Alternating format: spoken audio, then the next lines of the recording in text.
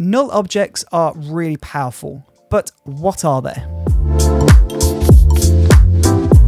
Now, let's say we had this sequence here. We've got this green solid and we've got this video here. If we wanted to animate these, we could go into each individual layer and we can control the position, scale, rotation. We can move over and we can change these how we want them to. So you could see that one video is going to be affected, but now the green layer is not affected.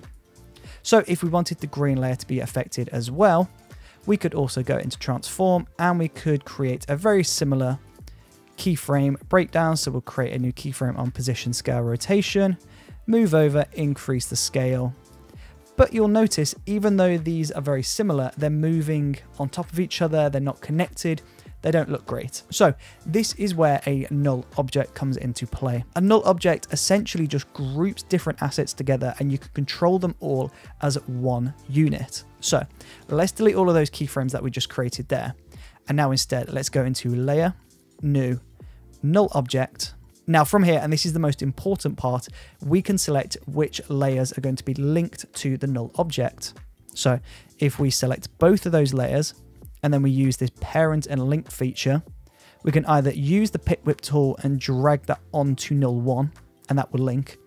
Or alternatively, if that's feeling too complicated, we can go into parent and link and select the null of our choice.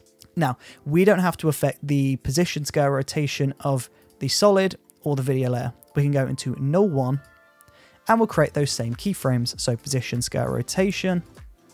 We'll go over. And as you can see, these are now being affected as if they were one video. If you're coming from Premiere, the equivalent is putting different assets into a nested sequence and then controlling the nested sequence. Now, what makes null objects really powerful is you can still animate each video individually, but you can affect everything globally. So we've got this scale down effect on the null, but let's go into the video.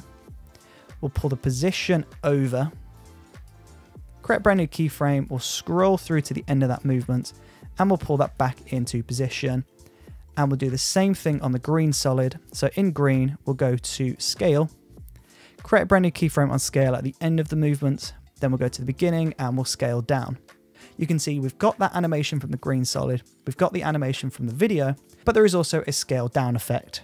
If you don't see that clearly enough, then let me just exaggerate this. Let me really increase the scale. There you go. So we've got the movement coming from the individual layers, but everything is also being affected globally by the null object. Now this is really powerful because you can group loads of different assets, layers, video files, images into one controllable layer, which is the null object. And this will enable you to get more control over your animations inside of Adobe After Effects. Using null objects are really important. It's the backbone of animation inside of Adobe After Effects. So I would definitely recommend getting used to null objects, understanding the limitations and understanding what you can and can't do with them.